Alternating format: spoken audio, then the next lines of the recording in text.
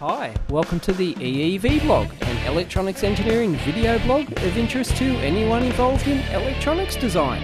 I'm your host, Dave Jones. Hi, you remember a couple of months back I reviewed these new Agilent scopes and how groovy I thought they were.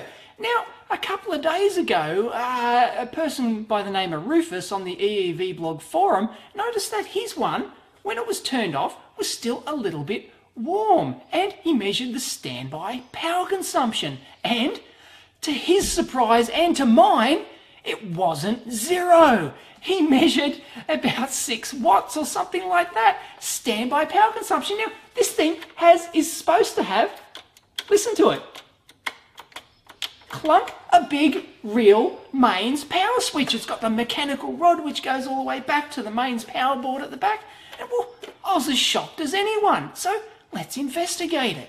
So let's measure the power consumption of this thing. I've got the new Agilent Infiniviision 2000 series scope here. I've got my Gossen MetraHit energy multimeter. Now you've seen this in a previous blog. It's really cool. It allows me to measure power and apparent power and a whole bunch of other stuff, and log power not only for the mains but for other stuff. So I've actually got the mains cord here which goes to the oscilloscope. I've broken it out and it goes into the multimeter so we can measure power. And as you can see here, it's actually acquiring data. There's nothing connected, but it's working away there, and it's drawing about 54.3 watts, and that's at 247 volts, which is the Australian mains voltage. At least that's what it is at my place here in Sydney, at about 256 odd milliamps. Not a problem. And if we go over here, we can also measure the apparent power as well, which is about 63.3. Now the power factor is about 0.86 on that. So let's see if it draws anything when you switch it off. Ta-da! Look at it! There it is! It's still drawing 6.5 watts. Are you kidding me? God, you could fly to the damn moon on 6.5 watts.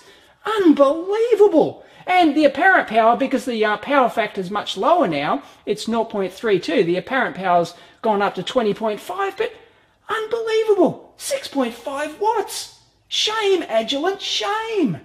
Okay, now here's the board. I've taken it apart, and as you can see, it's got this long mechanical, very traditional mechanical lever arm going back here to the mains input power supply. There's the ISE input connector, there's the input choke, and it goes through to the Lineage Power brand switch mode power supply, which looks like a really high quality one, but apart from the standby power consumption, apparently. Now, when I did the review of this thing, I just looked at that cursor, I just gave that a cursory glance, hadn't taken the board out, and I thought, great, it looks like a proper mains mechanical switch. It's over here on the mains isolated side. You can see the ground plane starts from here backwards, and this side here doesn't have the ground plane on it, so it's totally separate. And as you can see on the back here, it's totally isolated. So I thought, beauty, it's on that side of the board. So normally, if that, you would think common sense would tell you that is switching the mains input, but it's not. I thought this was a little bit wimpy at the time, but I didn't really give it a second thought. I thought, beauty, a proper mains power switch. But look, if you actually take a look at the board here, you'll notice that the input tracks for the line and neutral go straight through to the choke, and then they go straight through to the input connector of the switch mode power supply. It doesn't go to that switch at all. And if you look on the back, you can confirm that. In fact, take a look at that soldering. It's not the world's best. They haven't cleaned that at all, but as you can see, it does not connect through at all. Now, unfortunately, I can't see where those tracks go because it's a 4-layer board, and if I hold it up to the light, I can't actually see the traces going off. So they've got to go around there somewhere, but thankfully, you can use your meter here, and you can actually measure it. So let's try that.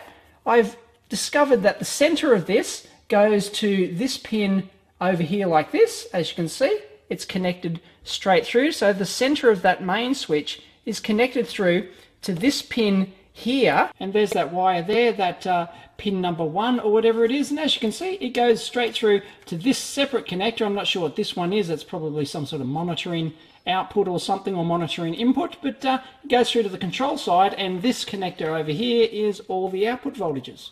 So there you go. What do you know? The new Agilent Infiniviision scopes have a 6.5 watt standby power consumption. You can fly to the moon on that. It's incredible. What is this, the 1970s?